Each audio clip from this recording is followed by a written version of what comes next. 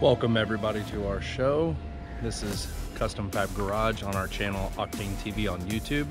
Make sure you go down below and hit that subscribe button, and on top of that, make sure that you hit the notification bell so that you can get all the new content that comes out weekly and even every day.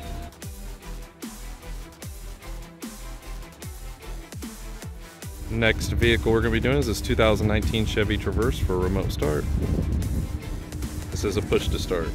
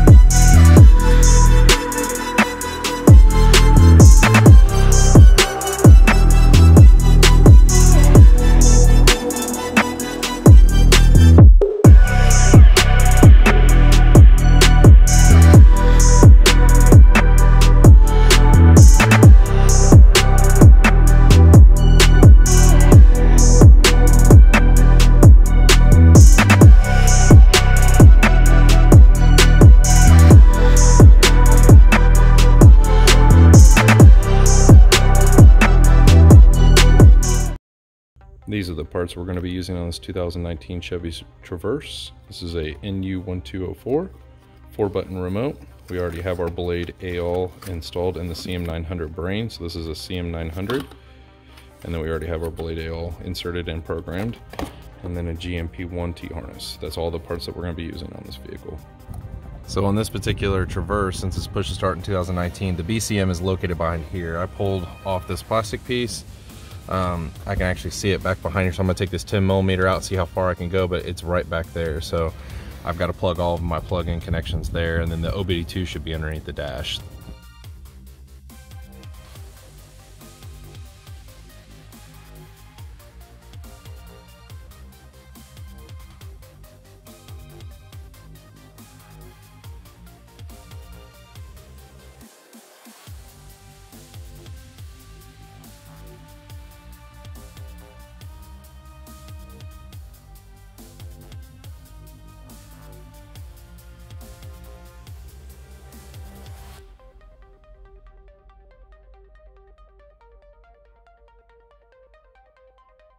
So this whole damn piece right here does not come off.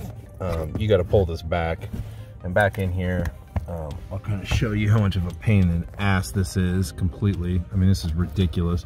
So right down there is the BCM. You can see the plugs. There's the white plug right there. So that's what we're gonna have to get all these plugs plugged in. So it'll be hard to show you, but that's where everything's at. So anybody has a way to get this whole entire part off on this side, let me know, because I can't figure out how to get this whole damn thing off because it's behind the dash here and all this bullshit. So this is the worst. Chevy is terrible at designing shit to be able to access a fuse panel in a BCM. Dumbest idea I've ever seen. I mean, how could you not make a breakout right there and just pull this whole thing out? Well, I finally got pissed off and pulled it out, so fuck this panel. There you go. Backside and there. It is a bitch and a half to pull out, but I got it out. So now all this is exposed, much easier to get to. Now you can see the BCM, and the only plugs we need is green, blue, and white. Those are the only plugs we need. So we tried to cut it here, that did not work, so we had to cut it up there kind of where they butt together, and you can see the wires. You have to move the CAN wires. So if you look right here, you've got your brown, red, brown, yellow. There's your CAN wires. We got to cut those off, and then we have to extend them to the white plug, which is right here, because they don't go to the blue plug and the green plug, they go to the white plug. So we got to cut those and then extend them to this plug. Lots of fun. Thank you. So here's the white plug.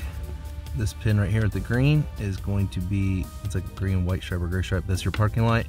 And then your white and blue is going to be your cans. So your red can is going to go to your blue, your yellow can is going to go to your white. I have these extended, that's why this wire's on here. Same way with the parking lot wire, I have this extended over to the driver's side since this is on the passenger side BCM. So we're gonna plug in the white plug, and then we're gonna plug in our T-harness plugs here. So the factory plug will plug into those two, and then these will plug into the BCM. All right, we have everything plugged back in. Those two are plugged in. We're gonna put all this back in there, but we want to show you kind of like what we did. So everything's plugged in back there. Everything's plugged in here. Now we're gonna go over to the driver's side. Okay, make sure that this one is on BCM can in the diagram. We went ahead and extended the parking light wire here because it's the green with white. Here's our OBD2. We're gonna plug that in right here. And then that way this can be extended. We're probably gonna have to put the brain, because the brain plugs are right here. And we're probably gonna have to put it behind here because that's as far as we got with that. The way they designed this is terrible. So this is how it's all gonna go. There's our OBD2 mounted up. We did run this extension piece right here because it was super tight. So we ran this extension piece to give us more room to get over to there to drop that thing back there behind there. So that way it'll kind of give you some more leverage. Otherwise it's gonna be super tight and I don't even think it would work. So definitely use this extension they provide with it. Part of the programming instructions is you got to clone this key. Right here is where the key goes. I found out, I looked in the owner's manual, so you'll place the key down here. It's got a groove in it. You can feel it with your fingers. So that's where the key goes, way down in there, and they've got enough trash in here to fill it up.